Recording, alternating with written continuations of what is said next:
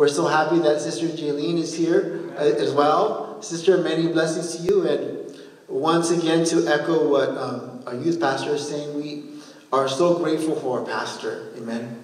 Amen. Amen. If it wasn't for Pastor, I wouldn't be here for sure, because the Lord has used him in such an amazing way in my life personally, and I know in many of your lives. Amen. And he continues to mentor, he continues to lead, he continues to teach, he continues above all to intercede for you. That's right. Many of you are here because he has interceded. And God is an awesome God of mercy and grace. Amen. How he responds. How he responds. How God's responsiveness is because his heart is a heart of unfailing and faithful love. So why don't we're going to open the Word of God today. And we actually have it on the screen. But today we're going to talk about being wholly, completely, entirely, unwaveringly committed to Jesus. And we're going to look at Leviticus chapter 1, 10 through 13. And then we're also going to look at Leviticus 6, chapter 12 to 13. And we're going to highlight certain aspects of these scriptures. And it's, I don't think, a coincidence that some of the worship was about abiding completely in the Lord. And Leviticus 1, 10 to 13 reads in the following way. It says, if his offering is of the flocks, of the sheep, or of the goats, as a burnt sacrifice, he shall bring a male without blemish. He shall kill it on the north side of the altar before the Lord and the priests. Aaron's sons shall sprinkle its blood all around the altar, and he shall cut it into pieces with its head and its fat. And the priest shall lay them in order on the wood that is on the fire upon the altar. But he shall wash the entrails and the legs with water. Then the priest shall bring it all.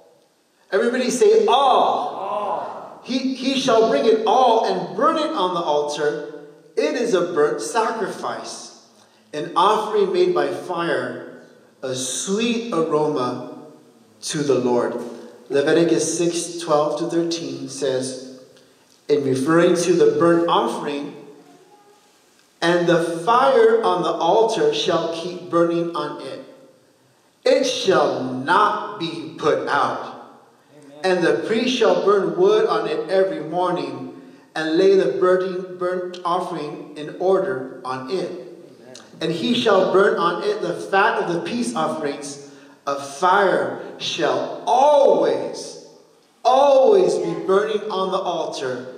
It shall never go out. Amen. Why don't we lift our hands to Jesus? Lord Jesus, we come before you today. We thank you because of your amazing, amazing, wonderful love, for your call upon our hearts, your call upon our lives to walk, Lord, wholly, completely before you. I pray, Lord, I want to stand back today, and I want to hear what you have to say. We give you praise, we give you honor and glory. We thank you, Jesus, because you are so good, you are so great. Open the hearts, prepare our hearts. In Jesus' name we pray. Amen. You may give praise to God as you take your seats this morning. God has called us out to be sold out for him. He paid the price for us with everything, his own life, his own blood. Hallelujah. And because God gave his all, he looks at us in the same way that we also need to give our all for him. He's not impressed when we come and we worship and we go through motions and routines, and we sometimes know how to play the part, and we clock in and we clock out. I remember when I was working at a gas station, actually Brother Stephen worked the same one, and we wore a uniform, Unical gas station uniform, and I remember clocking in and clocking out. And I didn't come to church in my Unical uniform, right? I was there for that moment of time, and when it was done, thank you, Jesus, it was done, right? I was tired of cleaning the oil and doing everything that we used to do. But when we come to the Lord, when we walk in Him, this is not just a hangout. It's not a hobby. It's not just a family activity. It's not a social activity. We're coming, hallelujah, with our whole life, with everything that we have. Oh, because He is more than worthy. Because that is what the Lord has called us to. God is not interested in just a piece of us. He's interested in all of us. Hallelujah. He is the one that wants to reign in our heart. He is the one that wants to reign in all of our life. He is the one that needs to be in charge. He is the one that needs to take over from the top of my head to the sole of my feet, all the way from the left and all the way to the right, from the inside of my heart, all the way to the outside. I need to completely surrender. Oh, I need to be able to give up. Oh, hallelujah. And let Him take control. To surrender means that I am not taking hold, hallelujah, of the wheel anymore, but I am completely yielding to Almighty God. Consider a ship out at sea, a huge cruise ship. And let's say there are two captains at the front of this ship. And one captain has a course that he wants to follow. He wants to go north. And the other captain wants to go south. It's never going to work that way. But sometimes we try to take hold of our life and we try to be our own captain. We try to move in the direction that we think is best for us. But frankly, we are bombarded every single day. Men, we watch movies or whatever it is, commercials, or even in music, and we're bombarded with the idea that, you know what, go ahead and do what you want to do. Go ahead and be true to yourself. You know, it doesn't matter what anybody else says. It doesn't matter what the Bible says, but you just got, you know, you can just go and pursue whatever seems right and best. And I came across the lyrics of this song. I'm not sure if any of you have watched Sing, the animation. It has really impressive music and singing. And that little mouse that sings, you guys remember Little Mouse? Well, he sings this song, and he wasn't the writer, the author of this song. It's called My Way. It was actually first sung and recorded by Frank Sinatra in 1968. But these are sort of the messages that have been speaking throughout all of these decades, and just a couple of phrases from it. This is what he sings. He says, I've lived a life that's full. I traveled each and every highway, and much, much more, he says, I did it. I did it my way. Regrets I've had a few, but then again, too few to mention. I did what I had to do, and saw it through without exemption. I planned each charted course. That's interesting. He said he's the one that planned it, and he charted it. Every careful step along the byway, and much, much more. I did it my way. But the Bible says that there's a way that seems right to a man, but that way, it leads to death. Because what man is looking for is to fulfill his pleasure and his interest for that moment. But Satan is always deceiving. He's always saying it's greener on this side. Come over to this side. You don't have to worry about God. But what I want to say this morning, what God's word says, is that God is the one that knows everything. God is the one that sees everything. He knows the end from the beginning. And not only does he know, but he reigns over all creation. And not only is he sovereign, but my God is powerful. He can do the impossible, and he does every day. And not is he powerful, but he is Savior. And he is appointing us for salvation. And not only has he appointed you to salvation, but he has also elected you to be his child, to be his son, to be his daughter. Oh, and that's why when we come to the conclusion of the matter, we can say, oh Lord, I know with all of my heart that my way is not the best way, but your way is the only way that I am interested in. Your way, Lord, is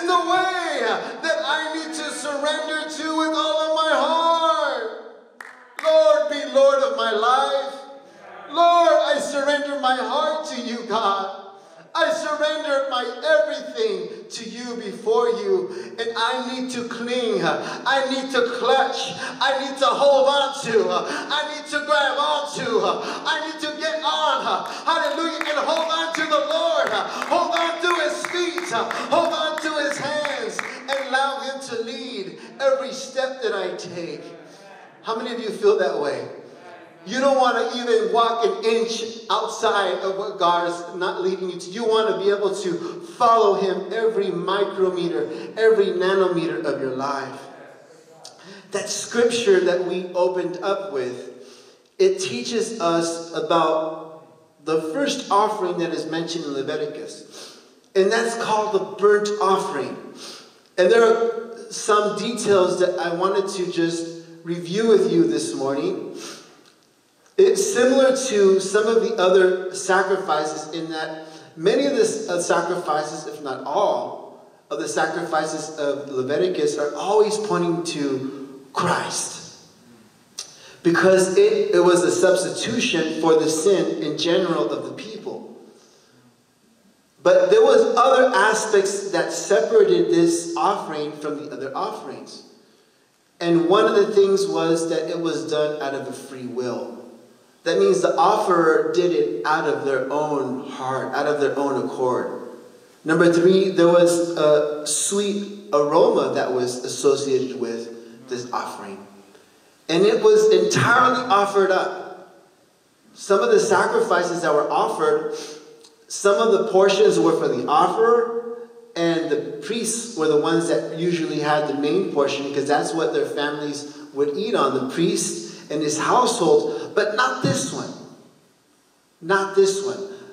The bull or the sheep or the goat, they were skinned. The skin was removed and the blood was poured out on the altar.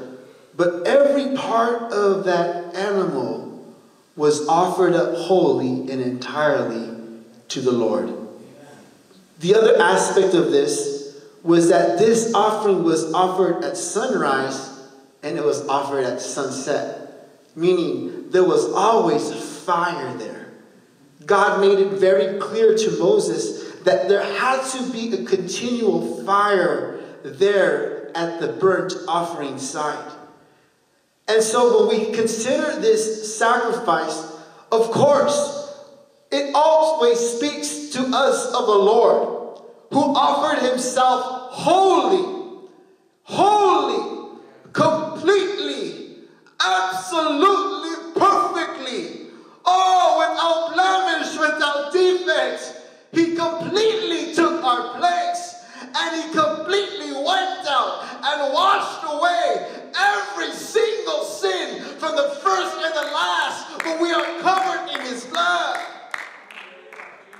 And he did it out of his own will. He did it out of his own volition. It was entirely his decision to show us that amazing agape love that Pastor was talking to us about. That agape love, which is self-sacrificial, is the most costly love of all. And just as a self-reflection, just on the side, I've just been contemplating that. When we tell Jesus that we love him, are we saying, Lord, I love you so much that I'm willing to suffer and I'm willing to die?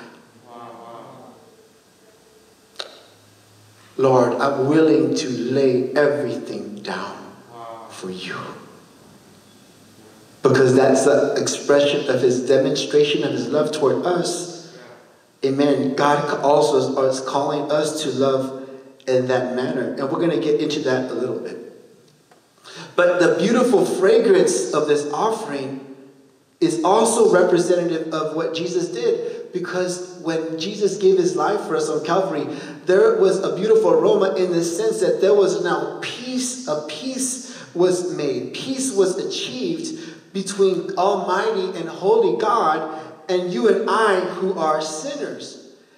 But more than this, what this offering signifies is that because of what the Lord has done for us, now we can boldly come into a place of relationship.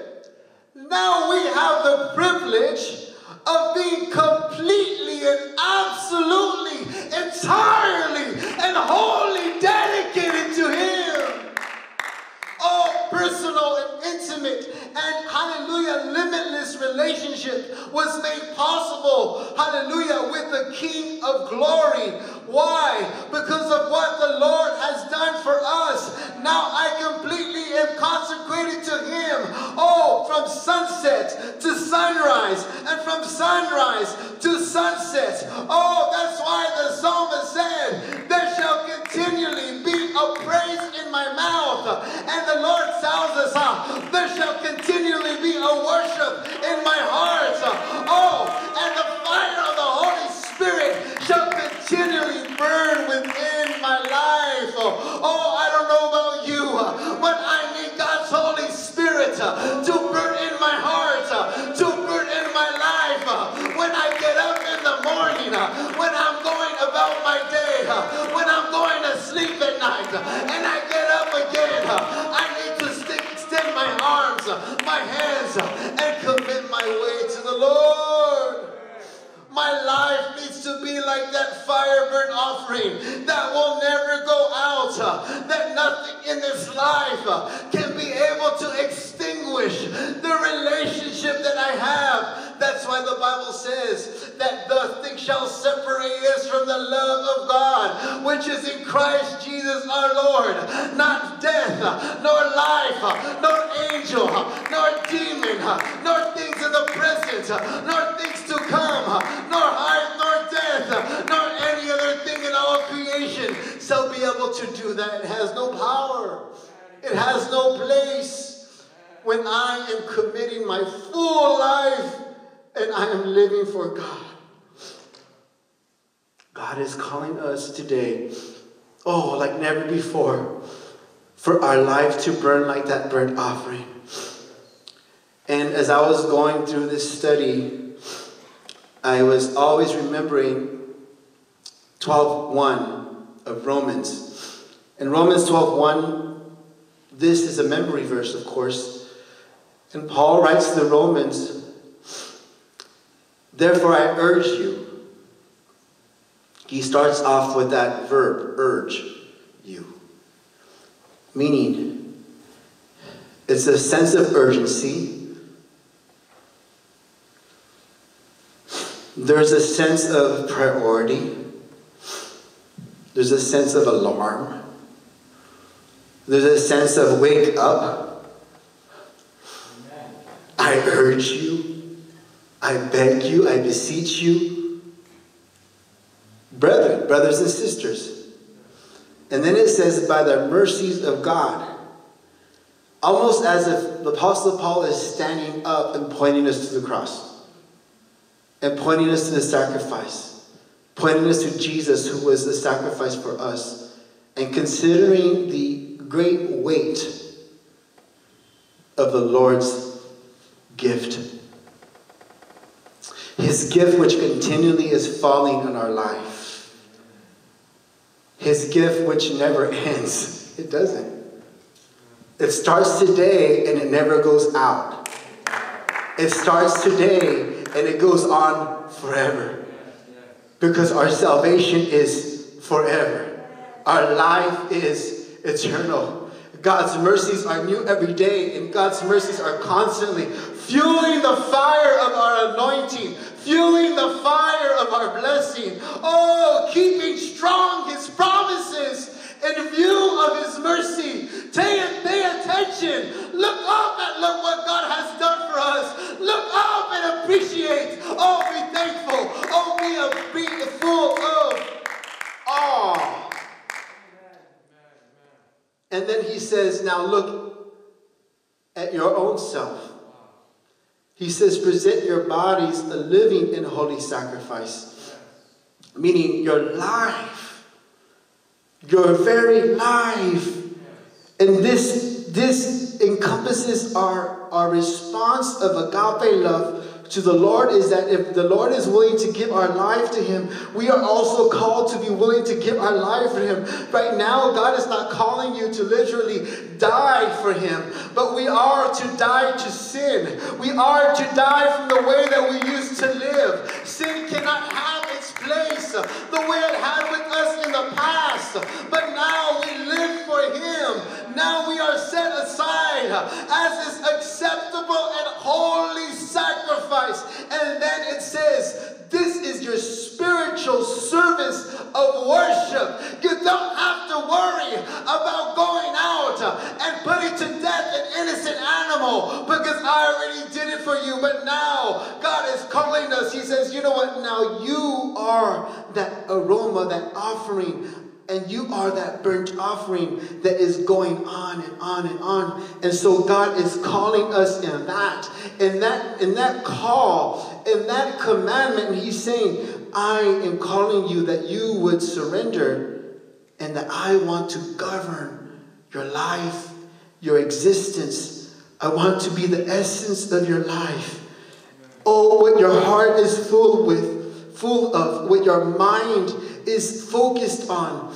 Oh, hallelujah. I need to be, hallelujah, completely dedicated in all of these things. And when I'm talking about guarding the mind and guarding the heart, the Bible talks about, Jesus talks about so much of what is in our heart is there because of what we have put there. So much of what is in our heart comes as a result of what our eyes have seen. Wow, that's good, yeah. Amen? Yes, amen. So much is what our ears have heard. Wow. Yes. Of what we have spoken.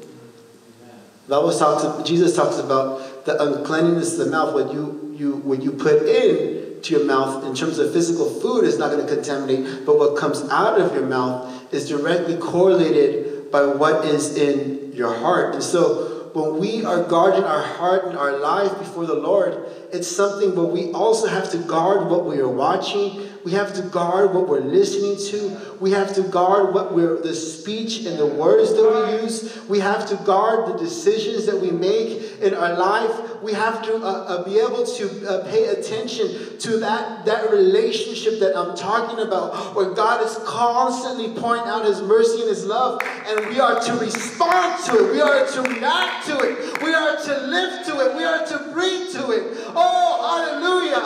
And as I was speaking to some of the young men recently, and what this means is that my life for Christ is something that must be intentional. My life for God has to be deliberate. It's not going to be automatic. You know, there are certain things that we don't have to worry about. For instance, I don't have to worry about breathing. Amen? Unless I'm swimming underwater. I have to come up from air.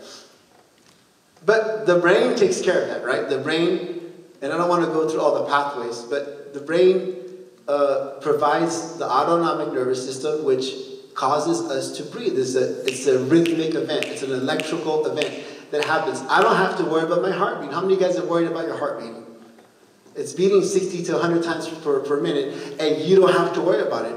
But I do have to worry about eating. I do have to worry about drinking. I do have to worry about getting up in the morning and getting dressed and getting to work. I have to worry and be concerned and be occupied and be purposeful and being intentional about that. In the same exact way, when I wake up in the morning, there are decisions that I have to make. There are places I have to go. There are people I need to speak to. And there are things that even the enemy will put in front of me. But I have to be intentional about not looking and looking to the left and looking to the right and looking away. There are things that might come across my life, but I have to say no.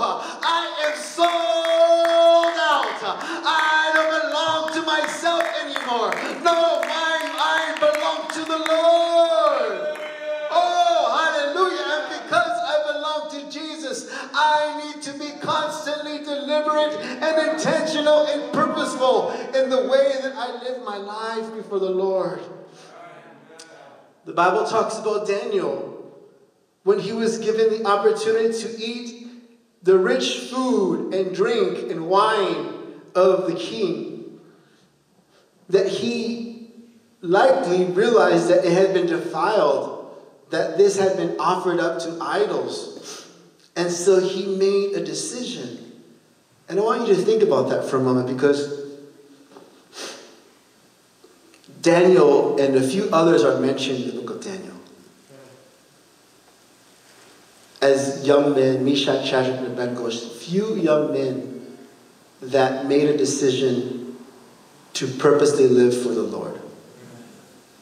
And God doesn't mention any of the others. And yet a whole generation of young people came from Judah. We know that Nebuchadnezzar besieged Jerusalem. He broke down the walls. And yet what happened to all of the others? What happened to them? But those few, including Daniel, they said, you know what? They might take my name away. They might take my identity away. They might change my language and my speech. They might force me to take a part in their culture. They might force me to live here and not in the place of worship. They might not allow me to go, hallelujah, and do the things that I used to do. I may not be able to go out and sing a song of worship and praise. Oh, but I am not going to contaminate myself. I am sold out. I am sold out. I am wholly, completely, absolutely committed to my God. Society may change. Environment may change. People may change. But I am gonna be committed. I am gonna be sold out. I am gonna be deliberate. I am gonna be, hallelujah, intentional about serving the Lord. And that's what Daniel did. And that's why God used him in such a powerful way. He outlived the kingdom that had enslaved him. Amen. He outlived it. And he was able to continue prophesying even beyond our generation. Then Moses. Moses was raised in luxury and in the most powerful kingdom at that time of Egypt. But the Bible says, the writer of Hebrews reminds us, he says that Moses refused to be called the son of Pharaoh's daughter, choosing rather to suffer affliction with the people of God than enjoy the pleasures of sin for a season. This life that we have is very, very short. Today you are born, and the next day, oh hallelujah, we don't know. Oh hallelujah, but in this life that is so short, God is looking for you to say, oh, I'm going to dedicate these short days, oh, however long or short they are, but I am going to dedicate, oh hallelujah, my whole life to the Lord. Paul said, I have been crucified with Christ. He says, I no longer live. It's not me. But Christ lives in me. Jesus is the one that lives in me. My life is not consumed in myself. My life is not consumed, hallelujah, with the things that of this world. But my life needs to be consumed, hallelujah, by Christ. My life needs to be consumed with the Holy Ghost. My life needs to be consumed with the presence of God. I came across this author, and this particular author, he talks about being obsessed. And he talks about the concept of obsession. Sometimes when you think of obsession, you're like, oh my God, that sounds terrible, right? But when he gets into this, he talks about being obsessed with God. The total being of our life, inside and out, is to be absolutely obsessed by the presence of God. And he compares that experience to the experience of a little child and her mom. Right? When the little child is with her mom, she is very comfortable when her mommy's there, right? And the moment she doesn't see her mom in view, she is very aware, and she's going to go out and run out and make sure that she finds her mom. If she gets into trouble, if she falls and hurts herself, it doesn't matter where she is. She's going to start calling on her mom's name. Mommy, mommy, wherever she is, she knows that her mommy's around. She knows that her mommy's awareness, or mommy's presence is abiding, that she's abiding in her mom's presence. And the same way, when we are constantly abiding in the presence of God, we have a continual awareness of His glory, a continual awareness of His presence, a continual awareness of His love and His mercy, a continual presence, so that the Lord becomes constantly at the forefront of our view, the captain of our ship, the burning fire, oh hallelujah, within our heart, and everything is looked upon from that point of living and existing. Not just a point of view, but it's a point of our existence. Where are we today? Are we in an abiding place of the Lord Jesus Christ? Are we in that abiding place where we are sold out for Him? Or are we in that abiding place when His fire, His presence burns in the morning, and it burns at noonday, and it burns at night? Are we in that abiding place? I know that is what the Lord's desire for us today is, that we would come close to the altar of His presence, to the place of His anointing, to the place of His embrace, to the place of His mercy, to the place of His grace, to the place of His salvation, to the place of His promises, to the place where we are protected and we are shielded and we are guarded. Oh, hallelujah, hallelujah. Come into that place of abiding. Come in, hallelujah, to that place of the burning presence of Almighty God that completely, hallelujah, occupies our heart, and it occupies our mind, and it determines our steps. Oh, hallelujah, hallelujah, in the powerful name of Jesus. I'm going to invite you to stand with me.